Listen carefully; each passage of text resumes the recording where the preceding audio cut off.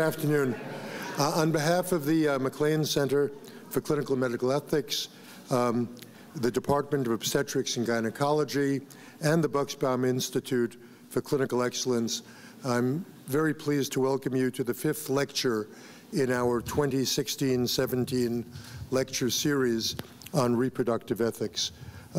Brochures for the series are available outside. It's my pleasure to welcome our speaker today, Dr. Stephen Brown. Dr. Brown is a pediatric radiologist at Boston Children's Hospital who specializes in prenatal and pediatric body imaging. Dr. Brown's work explores professional norms and ethical values that underlie clinical decision-making and communication while using advanced diagnostic and therapeutic technologies. Dr. Brown's projects have included a national survey of prenatal care providers' attitudes about pregnancy management in the setting of various fetal and maternal conditions, and another study of the development of communication skills for prenatal care providers and radiologists.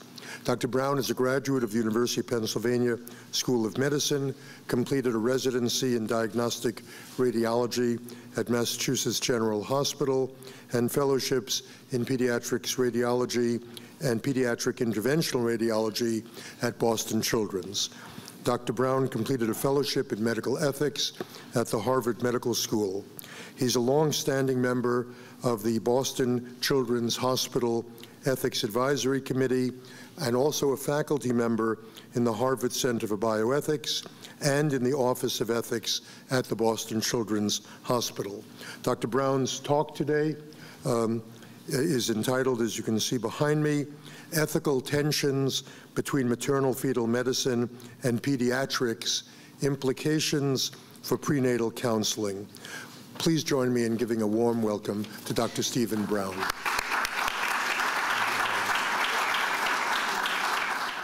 Thank you very much. It's really great to be here. Thank you, Julie and Dr. Siegler, for the invitation.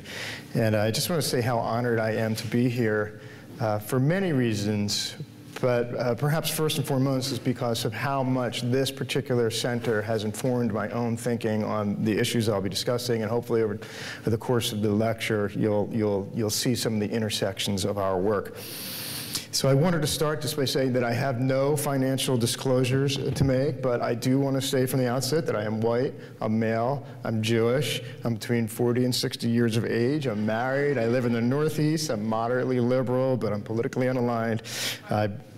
I work at a freestanding independent pediatric center, and it's an academic practice, and as all of you very well know, all of these factors may influence my interpretation of the facts as much potentially as any financial disclosures that I might have.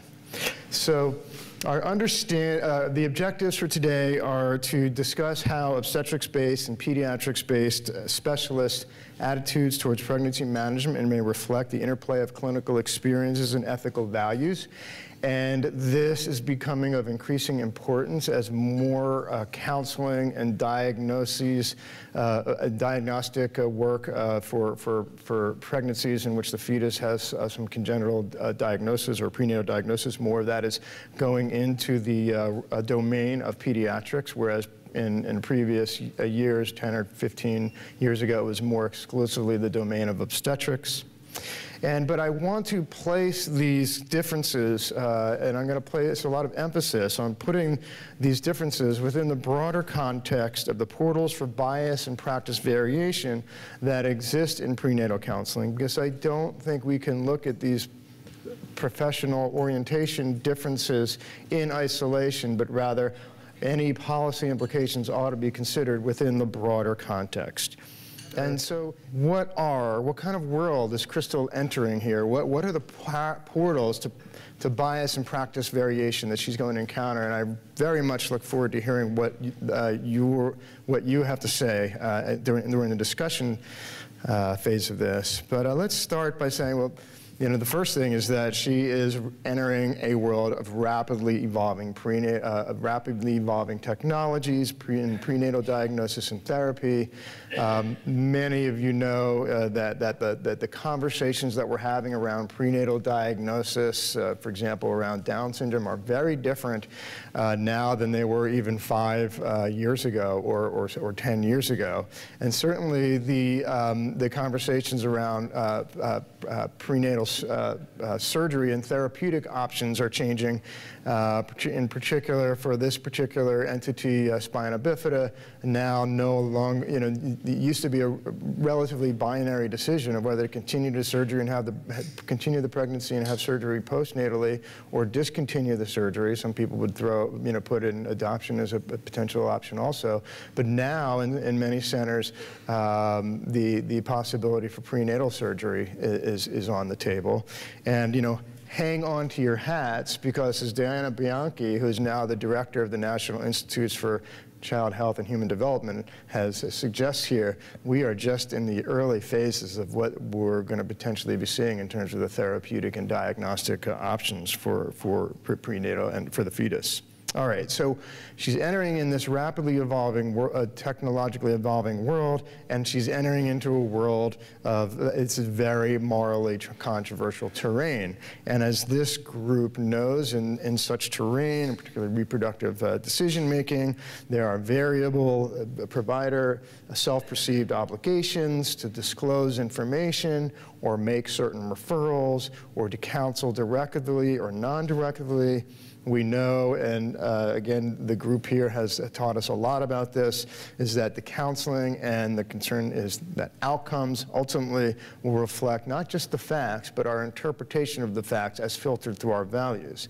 And of course, there are important provider variables for how these facts are interpreted, including age, gender, religion, political ideology, and one of the questions that our group has asked is, to what degree does professional orientation, the difference between, say, the perspectives of a pediatrics-based specialist or an obstetrics-based specialist, to what degree should that be included amongst these important variables? Now, some of you may be familiar with the argument or the discussions around hypoplastic left heart syndrome, which is a very interesting example of how values and facts interplay. For example, in hypoplastic left heart syndrome, as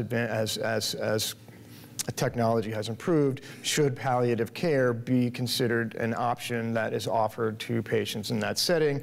And similarly, we are seeing kind of analogous discussions in which the interplay of values and facts is important with spina bifida, myelomeningocele repair. So here is some of the data. In 2011, a randomized controlled trial concluded. It was a 3-center trial of prenatal open intrauterine myelomeningocele repair versus postnatal, and basically found that there was half the rate of the shunt requirement and twice the rate of being able to walk independently at 30 months. So some important benefits from the surgery. Not all babies are helped by the surgery, but many are.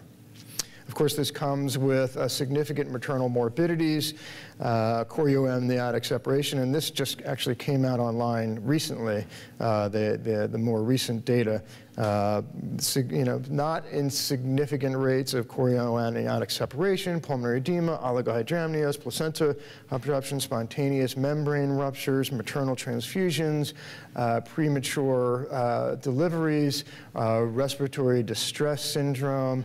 There is about a 3% perinatal death rate, which in the original data was not different from prenatal to postnatal, but in CHOPS post-moms data has shown about a 6% perinatal rate. So as we get past the trial, things may change over time in terms of the outcomes. The surgery is associated with a significant rate of either very significant thinning or even dehiscence at the hysterotomy site. The surgery itself, to my understanding, involves a abdominal laparotomy, a low abdominal laparotomy, with then a exposure of the uterus and a uterine incision, either a fundal or posterior uterine incision. The fetus is exposed, the defect is repaired, and then if all things occur as is hoped for, delivery is by repeat surgery at 37 weeks, in which they go through the same laparotomy, but they don't go through the same incision in the uterus. They go through a low incision in the uterus. So that's 2 incisions in the uterus, 2 surgeries for each of these cases. So how are people, and then all patients require cesarean deliveries for any future pregnancy. So how do we talk about this? Well, we have this set of facts. What about the values behind them? Well, this is how the Children's Hospital of Philadelphia, at least in 2014, was describing this on their website, saying this is not a cure, but this trial demonstrates scientifically that we can now offer fetal surgery as a standard of care for spina bifida. And the Europeans, this is the European group that does a lot of these surgeries. The conclusion derived from all data existing today is that maternal fetal surgery, although not a cure and not free of risk, represents a novel standard of care for select mothers and their fetuses suffering from one of the most ruinous non-lethal congenital conditions. So these are some of the folks involved with the surgery. This was a Cochrane review, which basically said there is insufficient evidence to recommend drawing firm conclusions on the benefits of harms of prenatal care as an intervention for fetuses with spina bifida. So a different take, potentially a more objective take, but there was only one study, and they reviewed that study, and this is what they determined. So now, this is a pediatric neurosurgeon from England who I believe has passed away. They're writing in 2000, so well before this surgery, these surgical outcomes, well before the trial even commenced. And she wrote that this intrauterine surgery ought not be considered a standard of care until it's risk-free both for the fetus and the mother, and that the improvement, in order for it to be considered a standard of care, ought to be dramatic. VP shunts unnecessary, brain development normalized, normal bowel and bladder function, normal sexual function in men, and walking without or only with minimal bleeding, and that's kind of a far distance from where the outcomes currently are.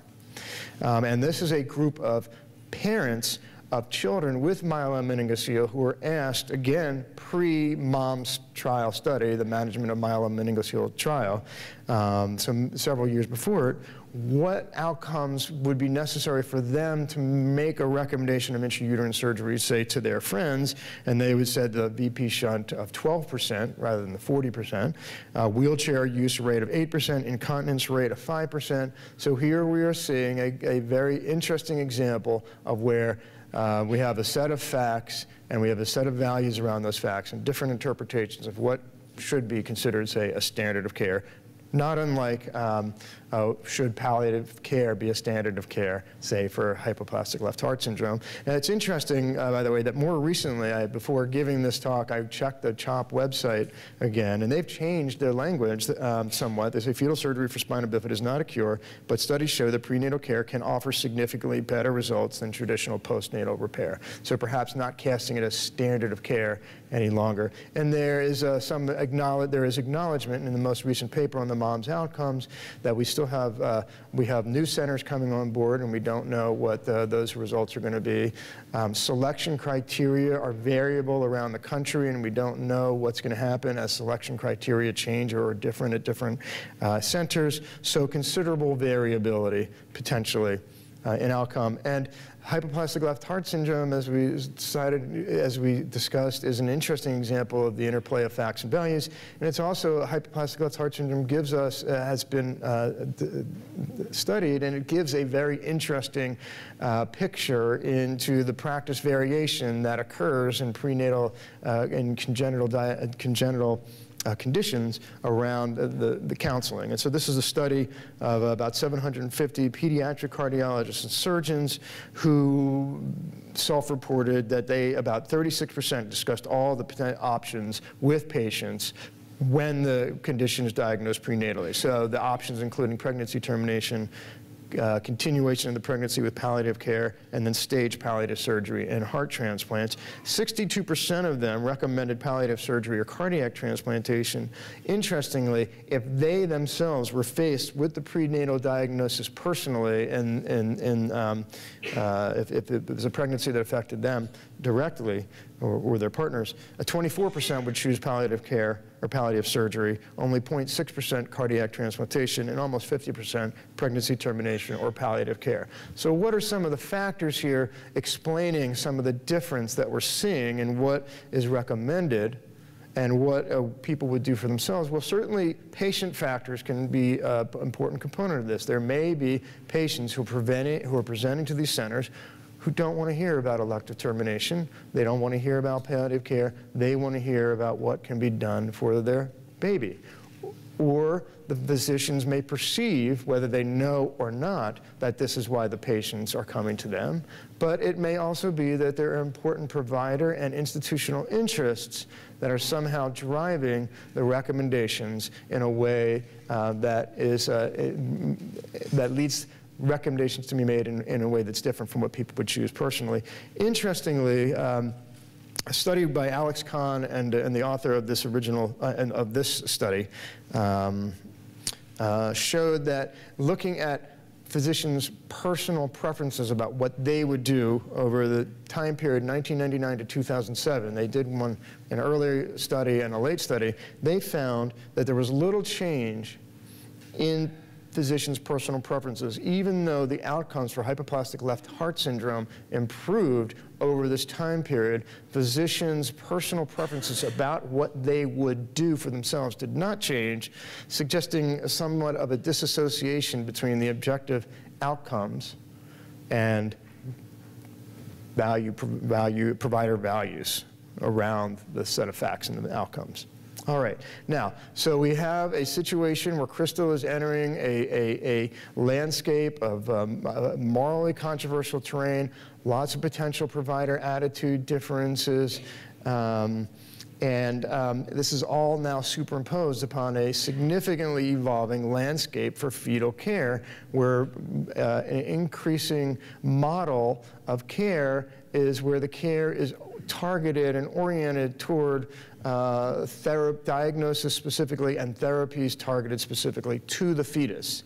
And this is the North American Fetal Therapy Network in 2010, and this is the same map in 2014, and one can see that this is a rather significant shift. In fact, the shift has been so dramatic that Detroit, which was previously south of Boston and Providence, is now north of Boston and Providence. So this is a very dramatic shift.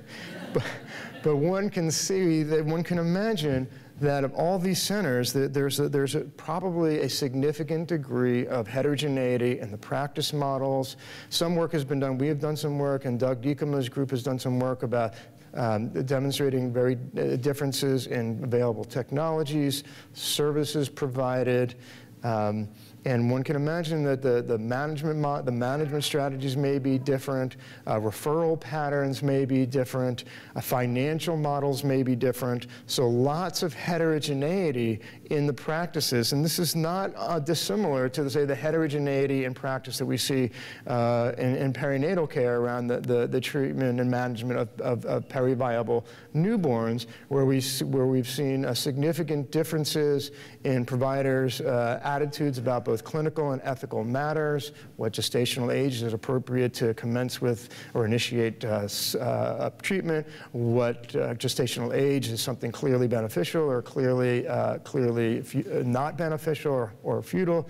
And we've seen in perinatal care significant differences in management strategies among centers, in available technologies among centers, and the concern has been raised by people like John Lantos and Bill Meadow that there's been demonstrated to be significant outcome differences amongst all of these centers.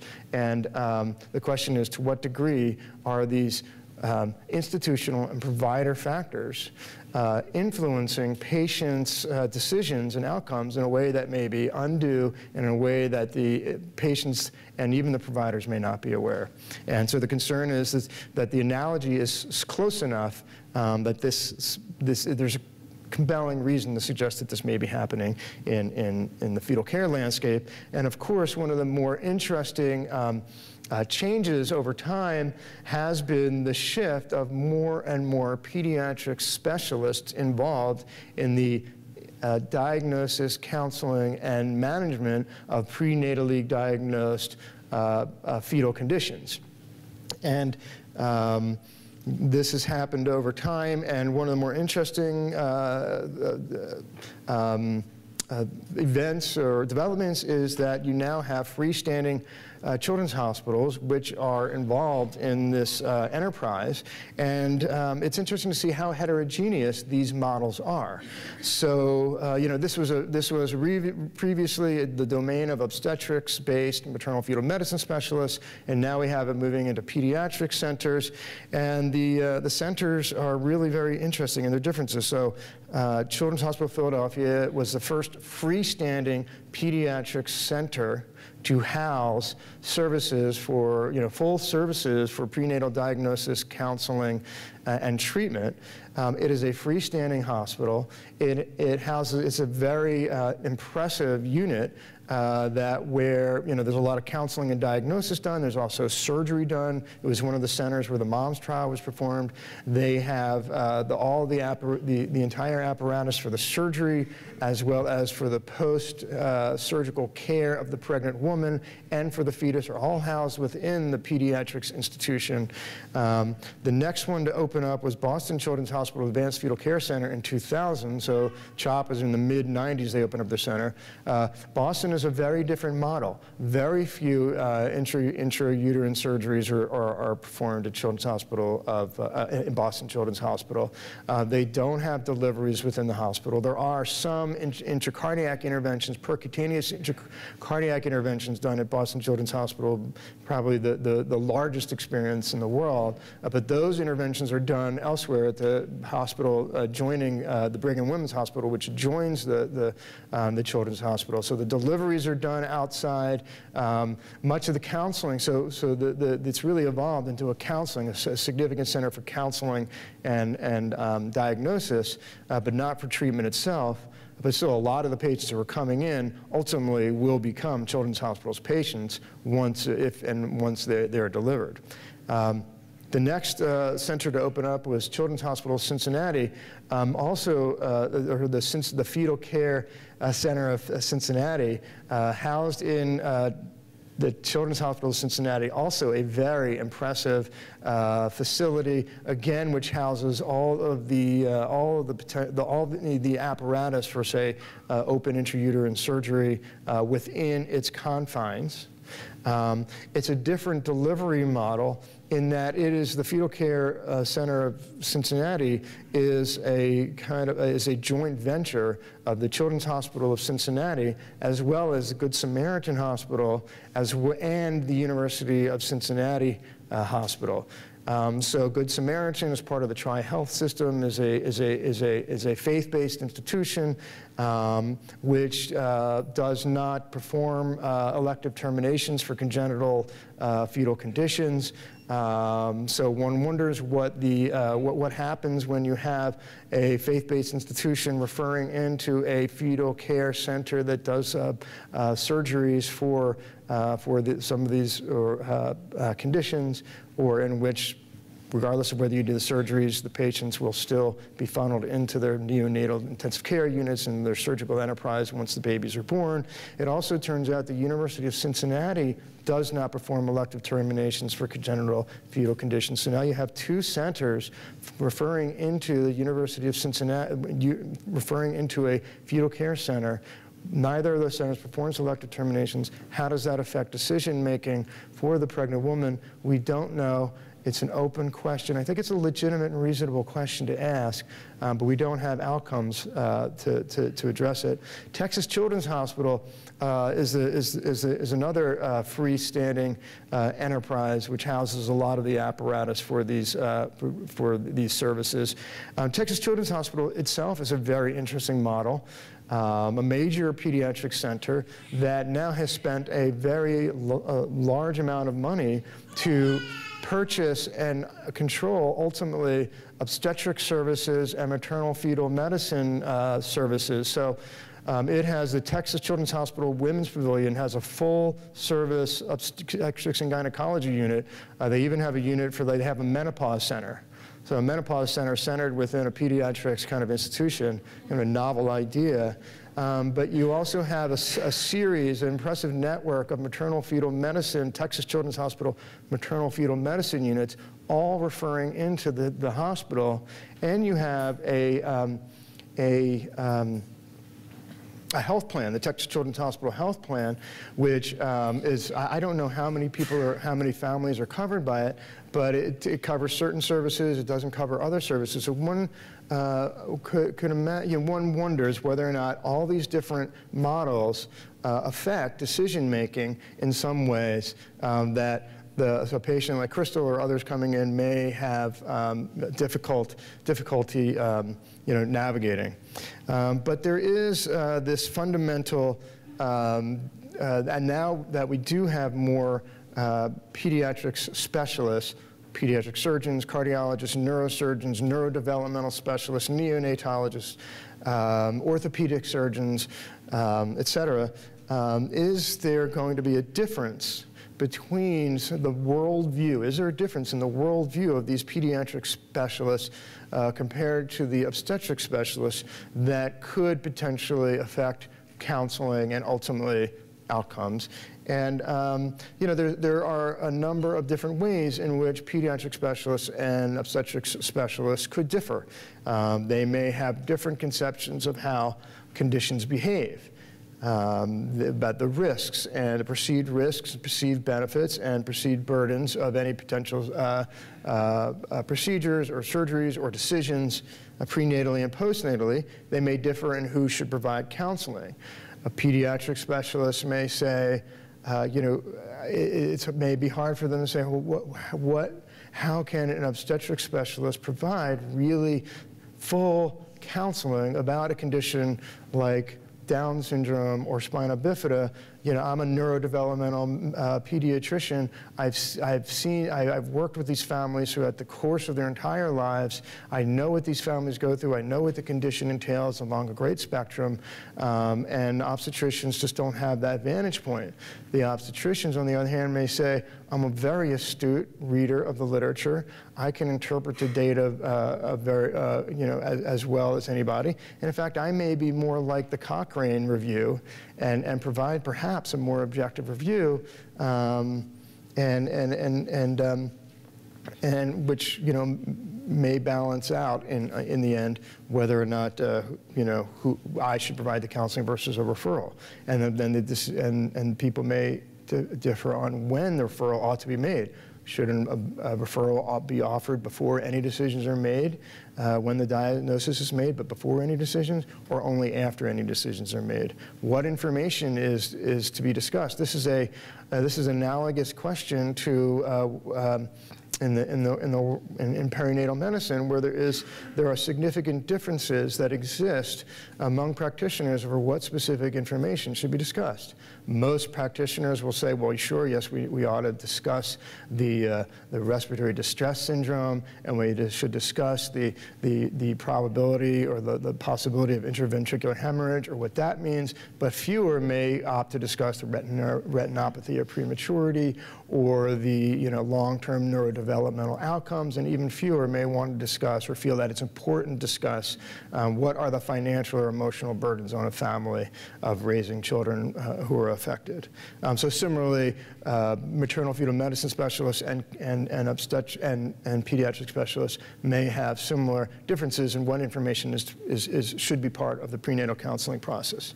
But most importantly, and this is where my own this is where I came into to this area of inquiry is because I worked as an imager both in a maternal-fetal medicine center and also in a pediatric center that was doing a lot of diagnosis and counseling for pregnant women.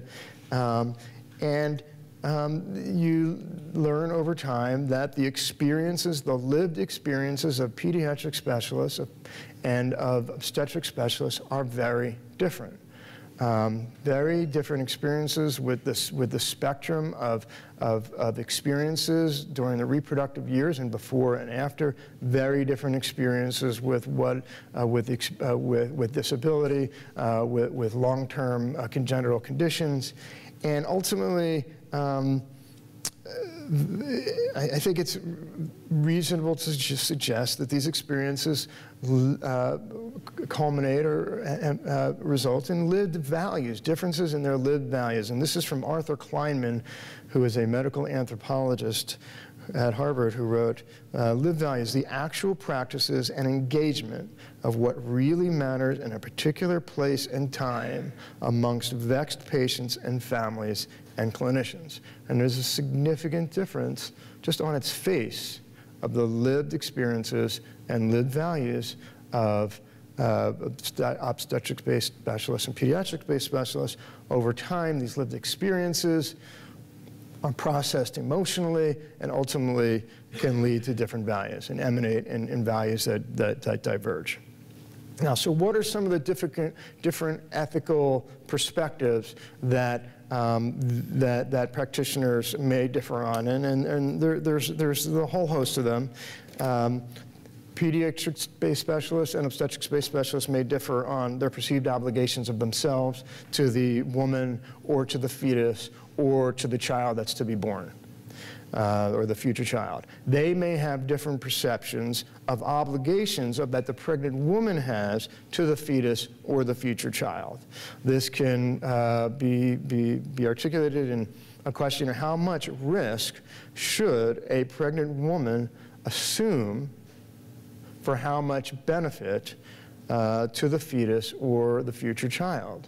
To what degree is the pregnant woman obliged or responsible for the well-being of the child? Is there a difference between being responsible for well-being and assuming risk?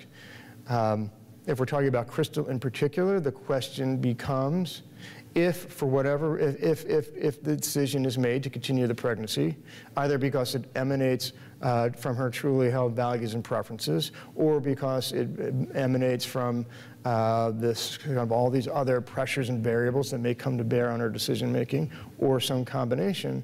Once the decision is made for her to continue the pregnancy, does that incur upon her a obligation to consider the surgery strongly? There may be different perspectives on that. There may be very different perspectives on maternal autonomy. To what degree, how do we define maternal autonomy? Do we define it narrowly? Do we define it broadly? And what burdens may we impose upon a pregnant woman's liberty interests as an extension of how we feel about their autonomy? And then there's a consideration, there might be different perspectives on the psychosocial and political vulnerabilities of pregnant women. Many are quite aware of these very significant pressures that society places on pregnant women. There's very significant issues of class and gender and race,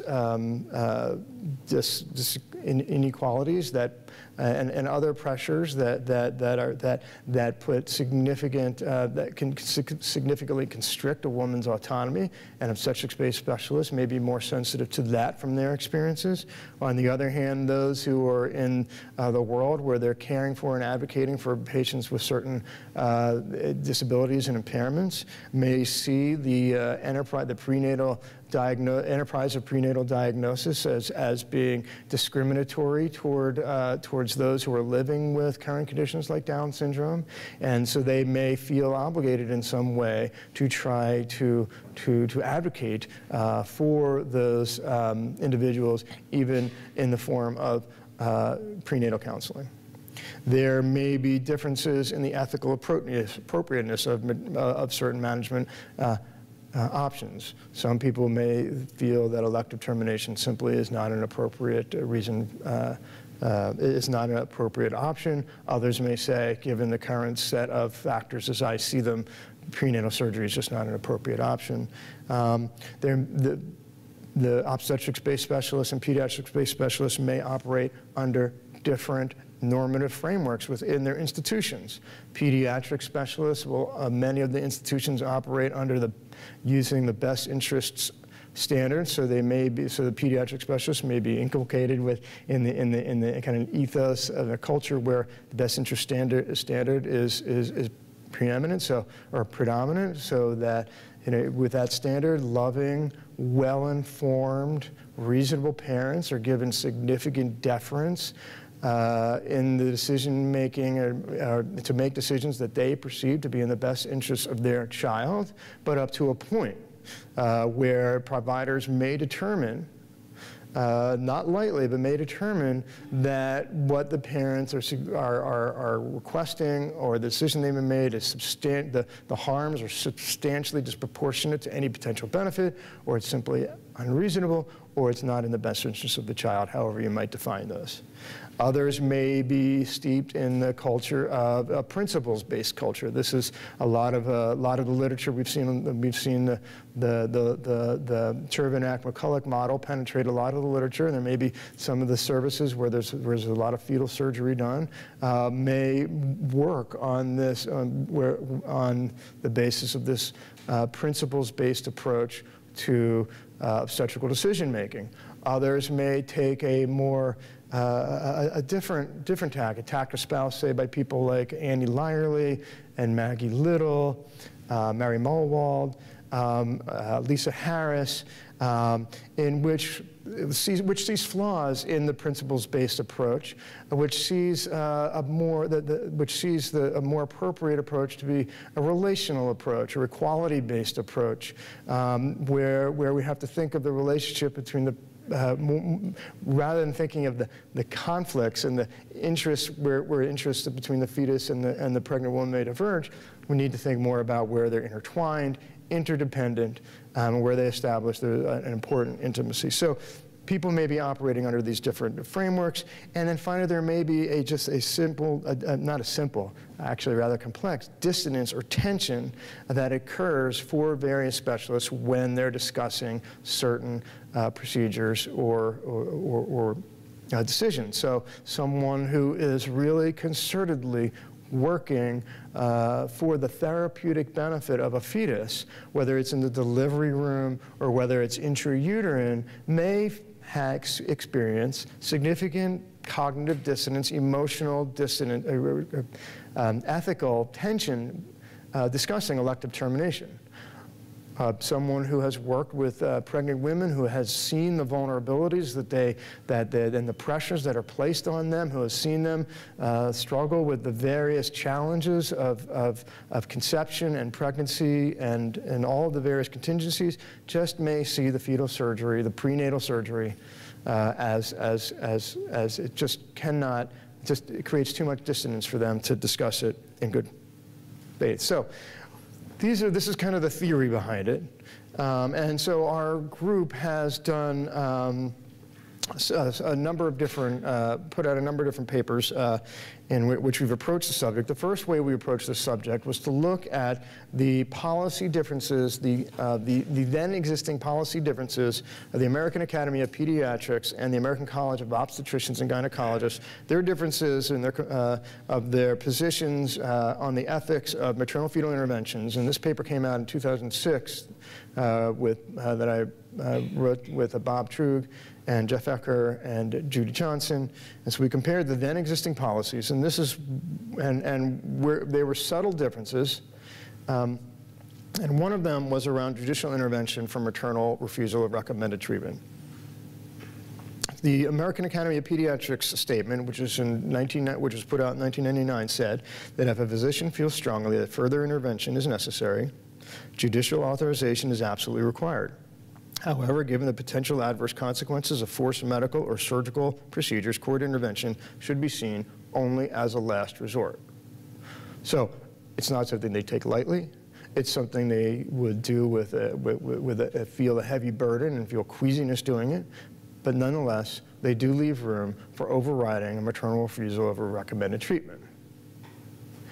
The then existing ACOG document said that court-authorized intervention against the wishes of a pregnant woman is rarely, if ever, acceptable, even in the presence of court order authorizing intervention. The use of physical force against a resistant, competent patient woman is not justified.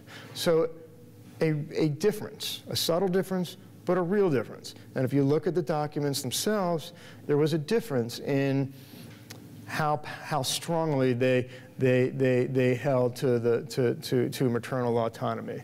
And there was a difference in the risks that they thought pregnant women ought to assume. So the ACOG document did not talk about a woman's responsibility to assume risk for a pregnant woman. They said the woman has some responsibility for the well-being of the fetus, whereas the AAP document wasn't well-being, was they have some responsibility to assume some degree of risk. So difference in that opinion. And then there was also a difference in acknowledgement of the psychosocial vulnerabilities of pregnant women, which the AAP document at the time did not discuss at all, and which the ACOG document discussed at length.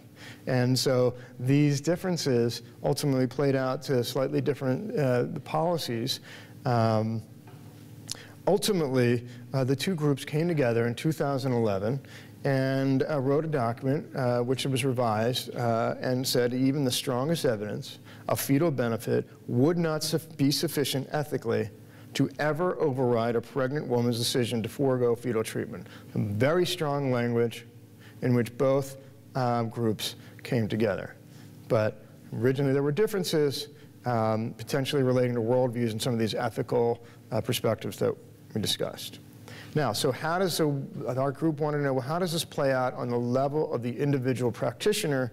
And in order to do this, we did a survey of and the respondents are 192 maternal-fetal medicine specialists and 242 what we defined as fetal care pediatric specialists who are involved with the counseling, diagnosis, and/or treatment of prenatally diagnosed fetal conditions, surgeons, cardiologists, neonatologists, radiologists, orthopedic surgeons, et cetera. So this was conducted in 2009, 2010. It was completed in 2010. And one of the things I wanted to point out is among these two samples, there were no differences for race, ethnicity, income, religious affiliation, political affiliation, religiosity, political ideology, ownership with a religious affiliation, their experiences, personal experiences with disability or with themselves or the family. And I also want to point out that as we look at these differences, maternal-fetal medicine specialists within and outside of fetal care specialists were uniform as opposed to different in their attitudes. Okay, so with regard to judicial authorization, we said, when do you agree when, if ever, is it appropriate to seek judicial authorization to compel a pregnant woman's adherence when she has refused the recommendation? We gave a few different examples: maternal refusal of AZT therapy to prevent perinatal HIV transmission to term, maternal refusal of percutaneous transfusion for fetal anemia, secondary Rh-ISO immunization at 25 weeks. These were examples that were cited in the AAP document. And as it turns out, that for both of these examples, the pediatric specialists were significantly more likely to agree that seeking judicial authorization was appropriate. Now, it's important to note that it's not,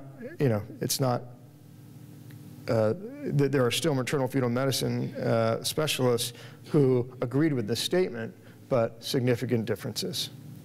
Now, how might this play out in current and contemporary times? Well, no one's going to be seeking judicial authorization to force a pregnant woman to undergo, fetal surgery, maternal fetal surgery, but it may mean that pediatric specialists have a higher degree of expectation for the recommendation that the woman will will follow the recommendations that are made to them. There may be a greater degree of directiveness involved. We don't know. These are still, some of these are still empirically open questions. We also asked specifically about the attitudes about congenital fetal conditions. And we asked about 3 conditions: Down syndrome, congenital diaphragmatic hernia, and spina bifida. We asked them what was the importance of certain information. In the setting of a couple, both 26 years old, married, coming and presenting for consultation around a fetus at 19 weeks diagnosed with one of these. What's the importance of information? When should the pediatric consultation be offered? What would their support in their role as a professional? To what degree would they support a decision by the couple to electively terminate the pregnancy, and then to estimate their outcomes, estimate their termination rates? And this is a crude measure of outcome. It's the only one we use.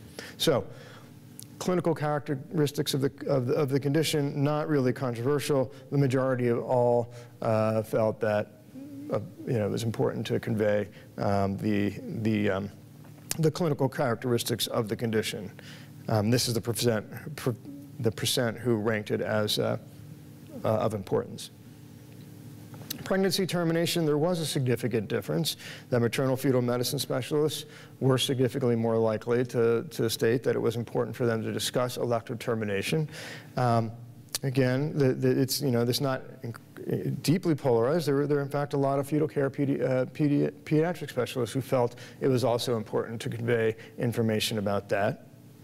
Some of the pediatric specialists who I've spoken to about these data will say, look, I'm a pediatric specialist. It's not my job. My job is to talk about the heart condition. My job is not to talk about elective termination. On the other hand, if 2 floors away, you have an adolescent medicine clinic where part of the counseling process for pregnancies for, say, adolescents involves talking about pregnancy termination, or the potential option for it, or the services available for it, then to talk about it in the one setting of a woman who is pregnant at 14 years old or 15 years old, but not at least discuss it or open it as an option in a woman who is a 26-year-old woman who's pregnant with a fetus that has a certain condition, that may reflect some degree of bias within the institution. All right, personal contact. How important is it to offer personal contact with individuals or families with a condition? We see that for Down syndrome, congenital diaphragmatic hernia, and spina bifida, the pediatric specialists were more likely than the maternal-fetal medicine specialists to feel that this was important. But I do want to point out that these groups are not monolithic by any means. And so how I interpret these data is not so much about the difference between pediatrics and maternal-fetal medicine specialists, but rather there's a lot of variability around this particular question. And if a woman goes to one center, she may get offered that contact. If she goes to another center, she may not get offered that contact. To what degree does that contact make a difference? And it may be just random where she winds up going in terms of whether or not she gets this counseling. Financial costs and treatment of subsequent care of a child. No significant differences between the groups for any of these conditions. But again, neither group is monolithic, and one can imagine that as Crystal or another patient go from one provider to another or one center to another, we're going to see a fair amount of variability superimposed upon the heterogeneity that we've already seen. Timing of pediatric specialists, basically we asked prior to the decision to continue or discontinue a pregnancy, we asked it for all of them. At what point should it be offered? Congenital diaphragmatic hernia and spina bifida, similar, the majority, but there was a significant difference between pediatric specialists and fetal care pediatric specialists and the maternal-fetal medicine specialists. What does this mean? Why is this? Well, it may be that patients coming for the patients in which the fetus is diagnosed with Down syndrome may not go to the pediatric specialist office. They may not want the referral, whereas these patients might want the referral.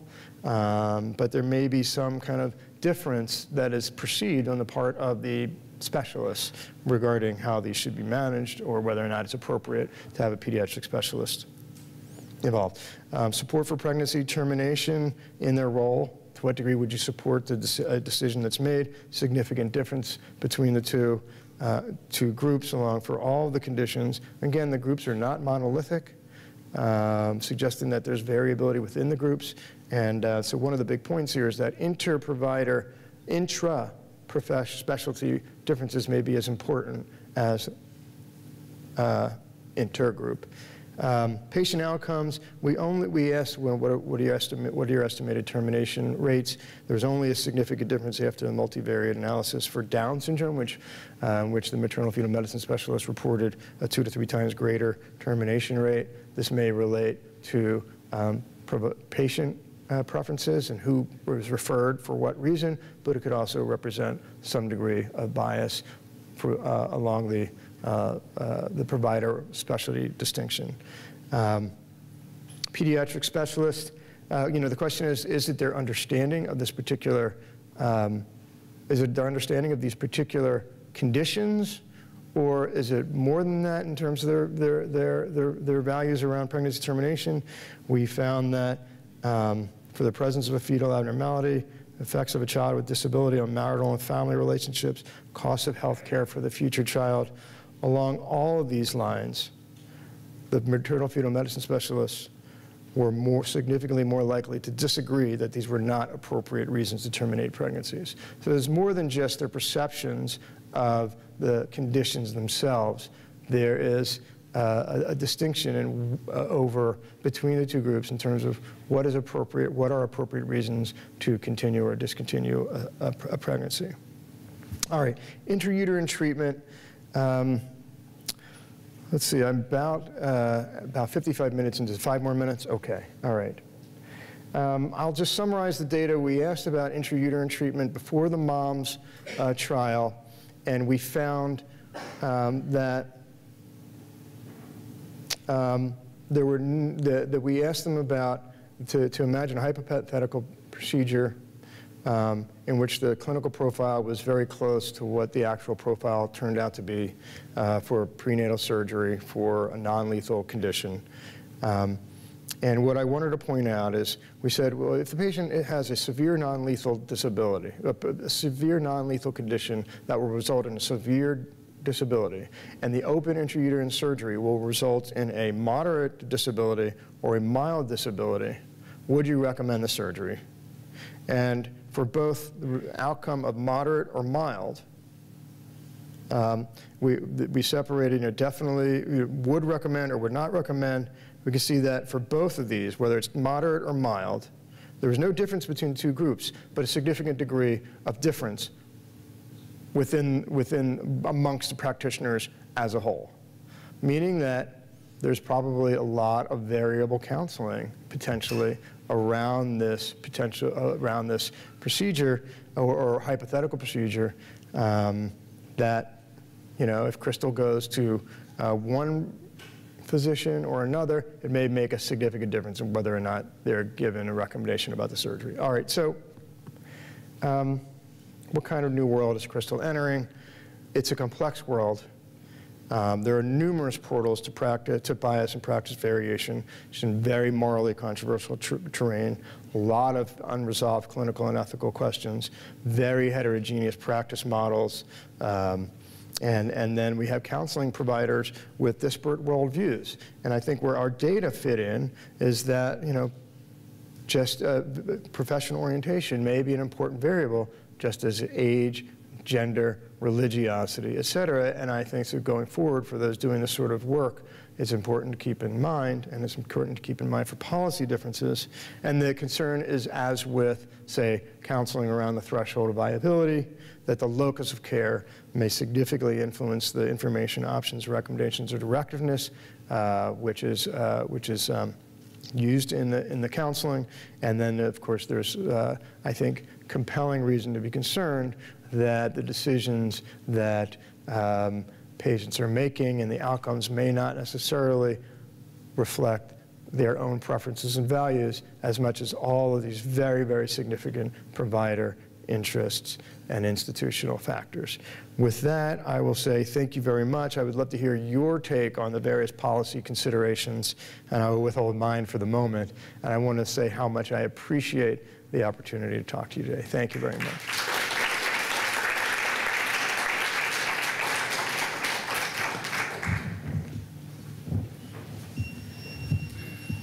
Dr. Brown's paper is open for comments or questions. Yes, no, please, Dr. Smith.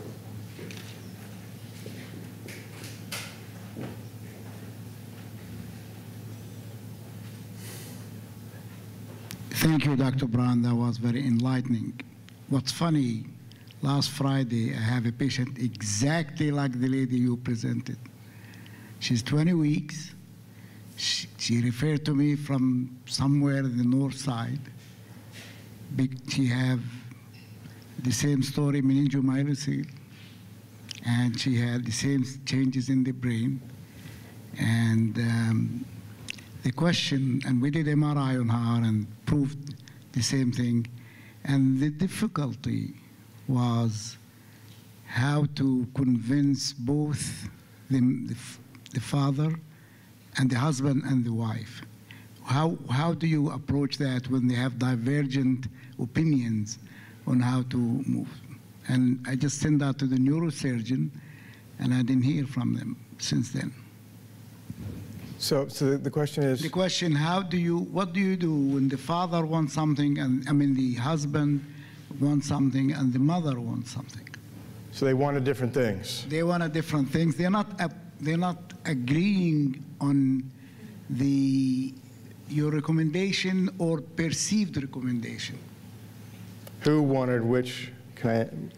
Well, the mother was reluctant to go through termination or interruption of pregnancy, and the father was just hedging to it. Well, I fell from 10 floors and I have spinal injury, but I'm now fine, and this kid's gonna be fine.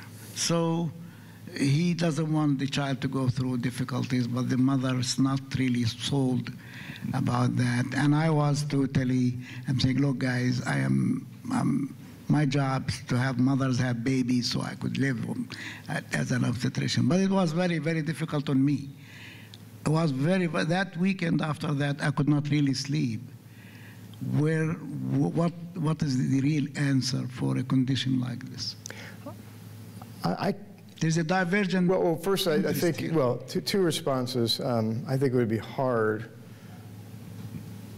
to, I think you want to do your best to get them to work together, to come to a mutual solution in which the woman does not feel that she's been pressured into having elective termination.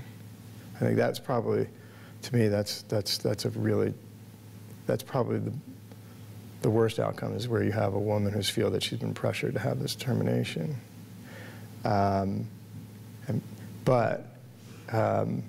You know, his interests, I think, are important, compelling here too. I think trying to get them to work together, trying to have them, you know, do they have a chaplain that they can work with? Do they have a social worker they can work with? Do they have a psychologist they can work with? I don't know what the time pressure, obviously there's a lot of time pressure issues, but do they have people that they can work with who know them to try and come to some mutually satisfactory I actually told you to go talk to the parents, the support group, and see where they come up.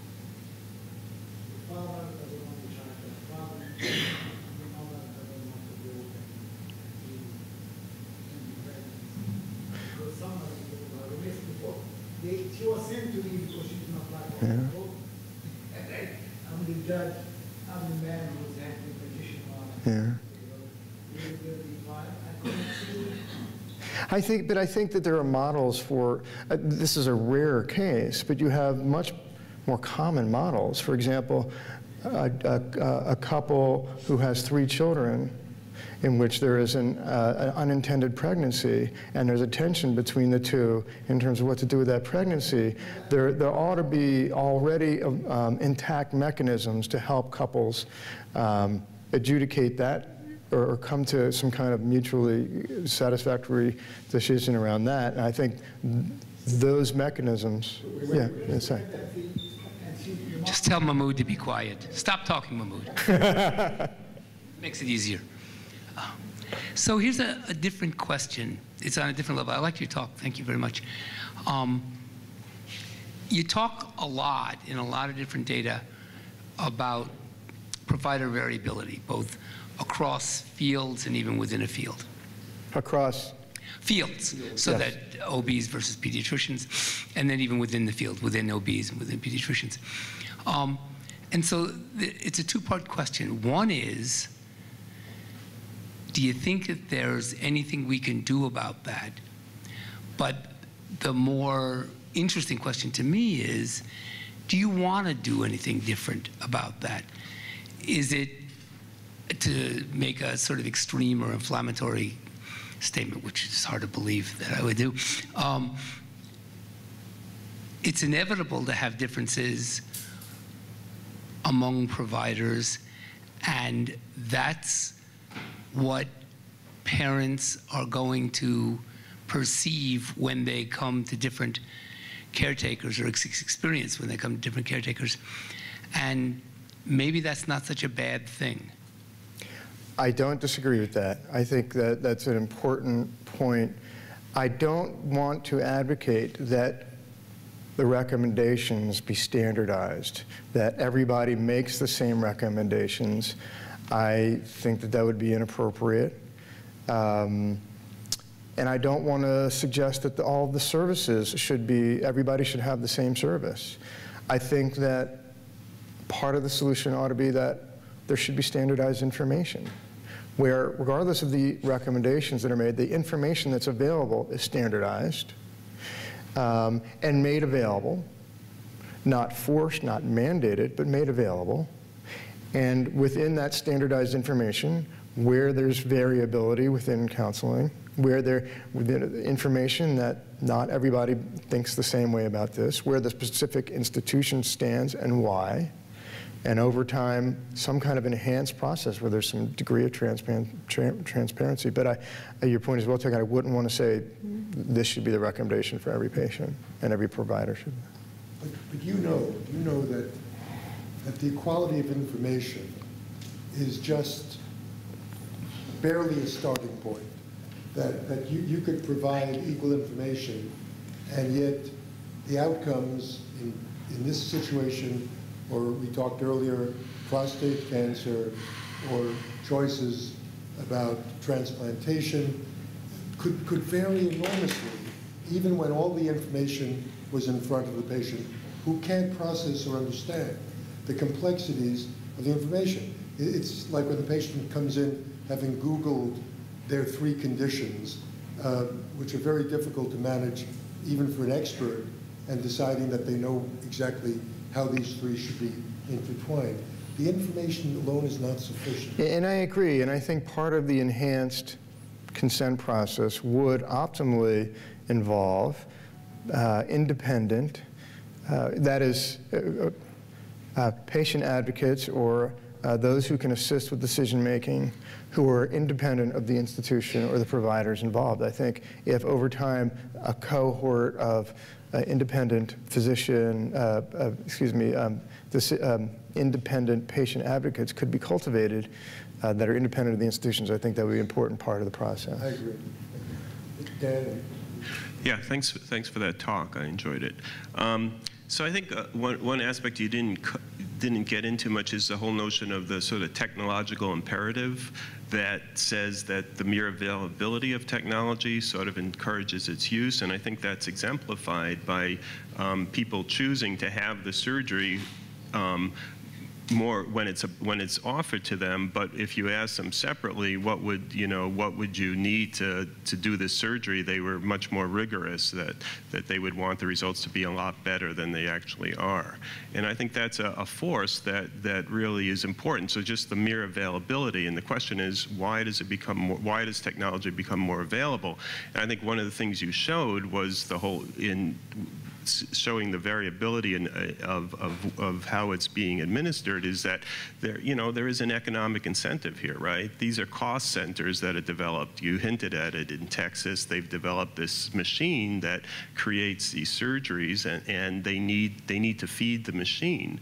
And so that is an important force that I think needs to be reckoned with when you're considering how people make choices. I agree. I agree. Talk about financial conflicts of interest. Yeah. Well, yeah, I'll come back to that. I'll come back to that. Terrific. Well, let me just. Please, go ahead. And we were talking about this before, and so what we're talking about, I think, overall, is how secondary interests, secondary institutional and provider interests, are holding sway over the primary interests of the patient and the best interests of the patient.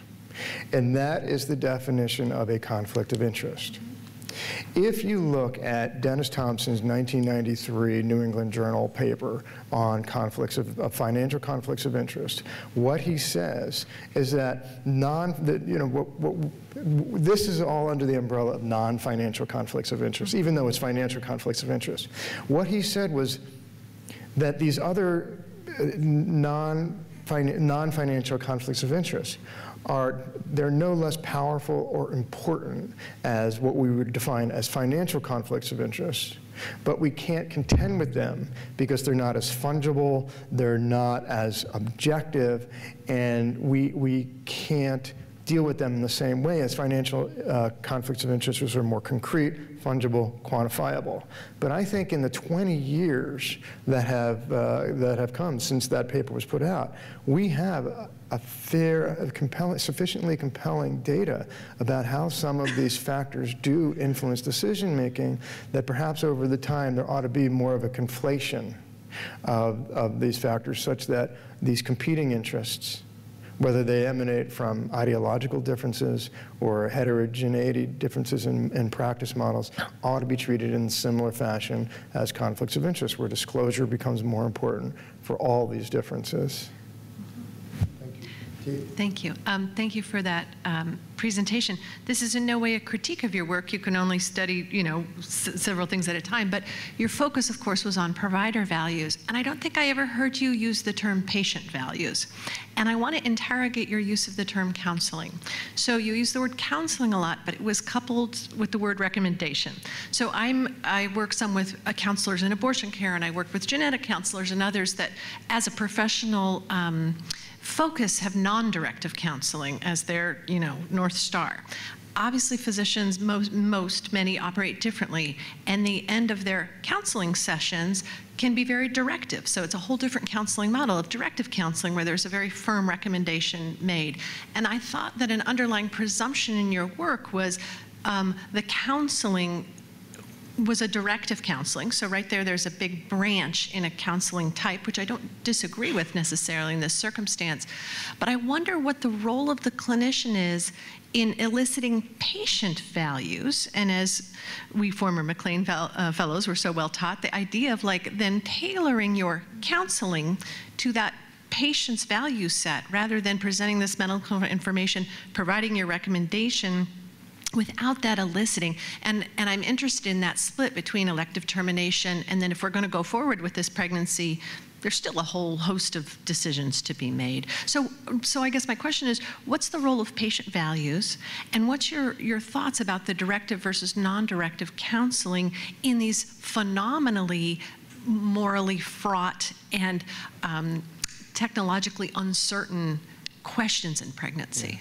So first, I mentioned patient values a few times, one in regard to the variability in counseling around hypoplastic left heart syndrome, and then around why there was a difference in the counseling about Down syndrome, who should go, and also in the outcomes. I did mention that patient values may be, who decides to go to those physicians. My feeling about directive and non-directive counseling is that the field has largely been committed, genetic counseling, for example, to value neutrality and non-directive counseling. Would you agree that that's true? Yeah, that's my impression. My concern is as we, as providers, hide behind our veil of neutrality, that the biases that we come to the table with will emerge from behind that veil in ways that neither we nor the patients are aware with regard to how we frame the decisions, the order in which we frame options. You know, there's the degree of body language or how we express a support for a certain decision. So I do have concerns that biases are emerging in ways that are not that are powerful, but which we may not be aware of. And I would be an advocate for, over time, training practitioners to begin to discuss their values with patients in a way, I believe that it can be done in a way that is effective, that is a shared conversation, a two-way conversation, and in which it could be done in a potential, in hopefully non-judgmental ways. I think it's just as we have spent enormous resources in training physicians to convey bad news, potentially we could put resources into training people how to convey in a way that ultimately says, you know, Crystal, I've looked at, like, we've done a lot of talking, and I've seen, you told me about your life, and I got to say, it just doesn't seem to make sense to me that you would go forward with this pregnancy.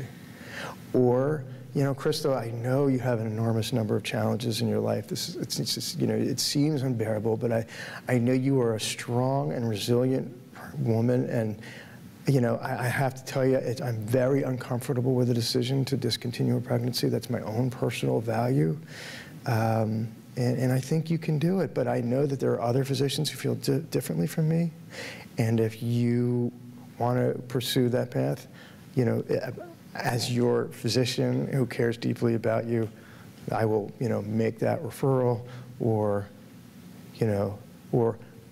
even if I feel, it doesn't seem to me that it seems like it doesn't make sense for you to continue the pregnancy, I will do what you need to get, the resources for you to continue if that's what your desire is. Is that the kind of, Well, it's interesting. Yes, I mean, that's a rich answer. I think what people mean different things when they say counseling. That sounds to me like a true shared decision-making where I get a role in this decision. I think a classic counseling model would say it doesn't matter exactly what my values are, I'll try to filter them or I'll share them with you, but it doesn't matter whether I think you should do X, Y, Z, though I might reflect back, it sounds like you don't want to continue this pregnancy, and that's an okay thing to do. That would be a value affirmation of the person versus saying, I don't think it makes sense for you, because who cares what I think? I don't have to live with the decision. To me, that's a true counseling model versus a shared, I get a say. But those are complex issues. They are, and my main concern is to try to shift the balance of power so that it is the values of the patient and the preferences of the patient ultimately that are able to prevail in the ultimate decision and outcome. Terrific. Thank you. Last question. Yes, we'll get you the mic. Earlier, Dr. Meadow had said it's good, he thinks sometimes for the different physicians on the team to have different recommendations for what the patient should do. And my question is, how is the fetal care center model different than the cancer center model, where all the specialists come to the table, they each express their own bias, they make a decision, and then present one unified front to the patient versus, going to see the pediatric specialist, they say this, going to see the obstetric specialist, they say this, and then the patient sort of comes out with, one institution saying two different things? I don't know how the different hospitals handle that. Some probably do have the model where everybody comes together at the same time. Some don't. There may be some advantages to everybody coming together with a joint recommendation, but then the institutional interests potentially become very powerful in that setting, whereas there may be an advantage to having different institutions involved in the counseling where you might more likely hear different viewpoints. Now, hearing the different viewpoints, as you suggested, with, say, prostate cancer, that can be incredibly difficult. But at least you're hearing the different opinions. You know there's different opinions out there. This is a common issue with ethics committees and with care in the hospital, that there's 5 different views around a patient decision, around which the patient is never aware that they're. But I think it would be validating sometimes for patients to know that there are all these different opinions about what decisions are being and recommendations are being made. Great. Thank you very much, and Dr. Brown, thanks so much. Thank you very much. Thank you. Thanks so much. Thank you. Thank you.